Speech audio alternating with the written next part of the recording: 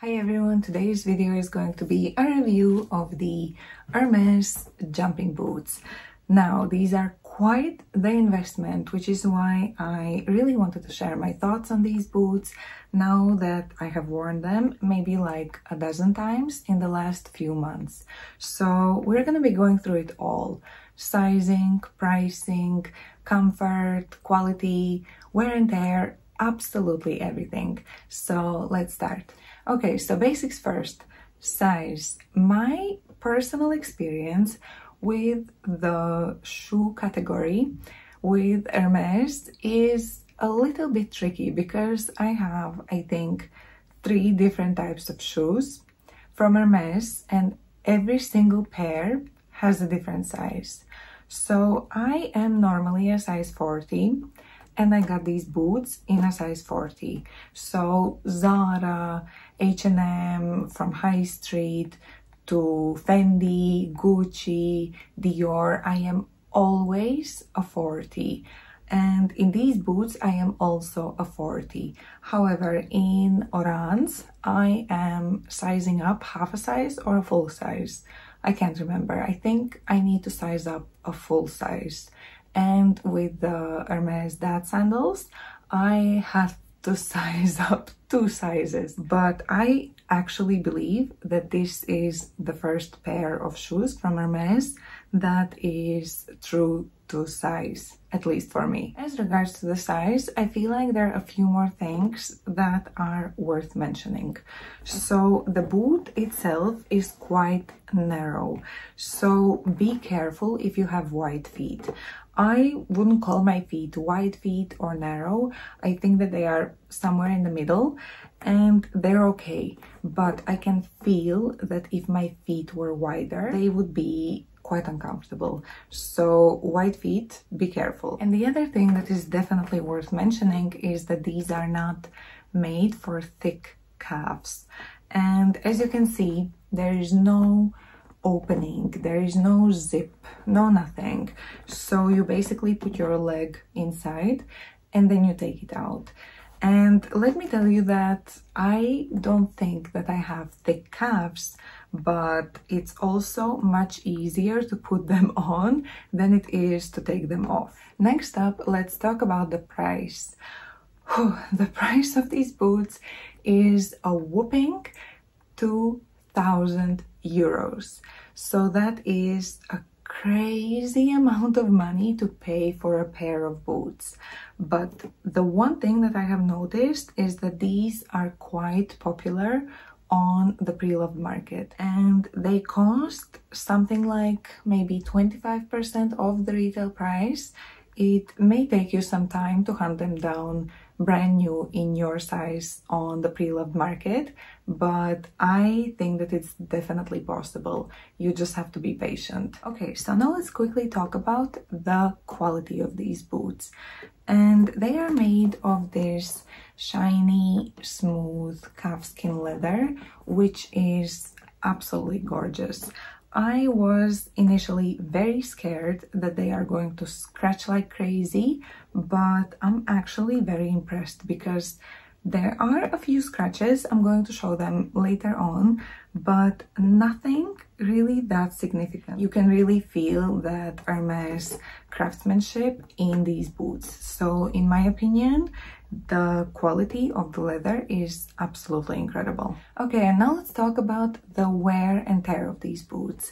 And the first thing that comes to my mind is the creasing. So when I first bought them, they were very structured, but because we cannot walk without obviously moving our ankles, they are going to crease. So if you're looking for that one pair of structured leather boots, this is not it, because they are inevitably going to crease. This is what mine look like. I don't know how much more they are going to crease, but I personally love the look of them right now because they are much more casual looking than they were in the beginning. On the first day I wore them, I actually tried to kind of crease them on purpose, because in that way they are much more comfortable to wear. So it was a win-win situation for me, because they became much less formal looking, and they also became much more comfortable. Now let's take a look at the sole. So the front looks like this. It's a little bit fuzzy. I don't know if you can see, but just a little bit of fuzz at the bottom of the front. But the sole itself looks like this. There is a little bit of wear and tear, nothing crazy. Here you can also see the front better, and it's not that bad. But where you can really see the wear and tear is the heel part of the boots. So here we can already, yep, here they are, the little silver nails. So you can already see that they are showing off.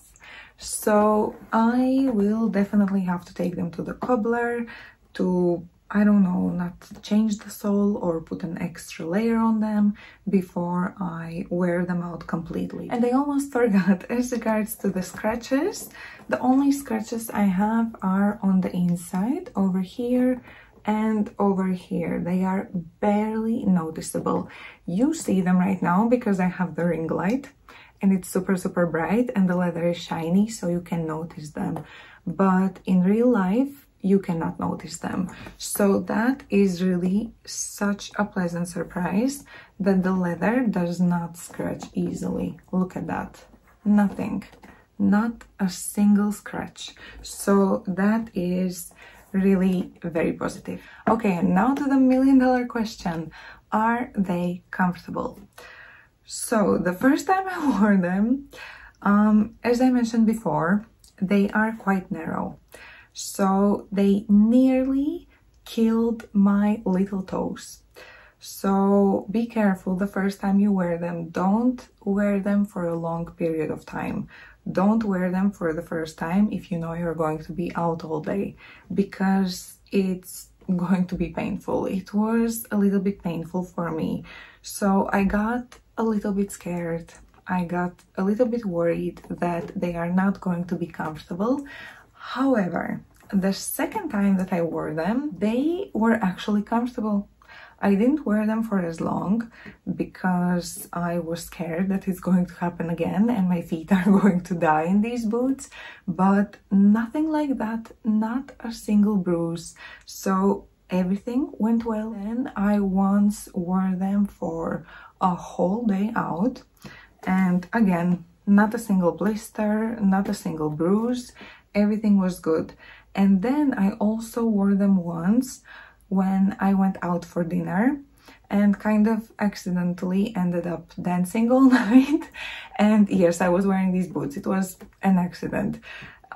Yeah, when dinner plans turned out a little bit more fun than they were planned. But my point is, I was dancing in these boots all day, all night, not all day, all night. And the next day I woke up and my feet were absolutely fine. Even when I got home, my feet were absolutely fine. So I think that they do have that break-in period, but it's leather. It will stretch. So if the first time that you wear them, you think that you've made a mistake, give them a second try, a third try, because I'm pretty sure that unless you have very wide feet or very thick calves, you'll be able to wear them in. And right now they are actually quite comfortable. I'm very impressed. So I would give them maybe like an 8 out of 10 in comfort. So that's very high. Okay, and finally, do I recommend getting these boots? And when I think about these boots, if they're worth the money, for some reason I keep thinking of the Dyson Airwrap.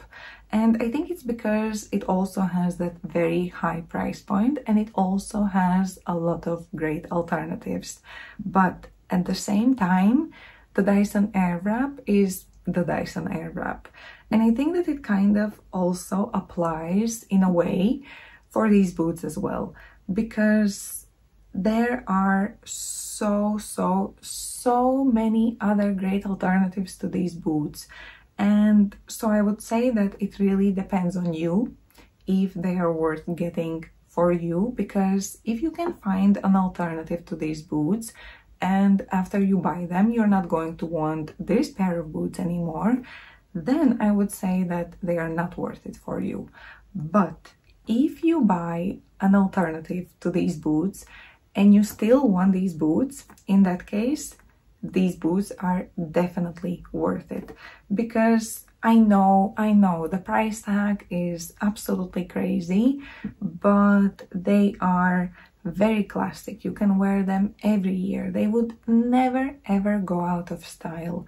They are also very easy to style, so I think that they are worth the money, and at least they have been for me. So I'm very happy that I got them because they are just what I wanted, and I'm also happy that they turned out to be comfortable. So yeah, I would say that for me 100% worth it. Okay guys, so that's it for my video today. I hope that you enjoyed it and I hope that you found it useful. If you did, don't forget to subscribe to my channel because I do love talking about fashion. So let's stay in touch and I'll see you in my next video. Bye guys, stay safe.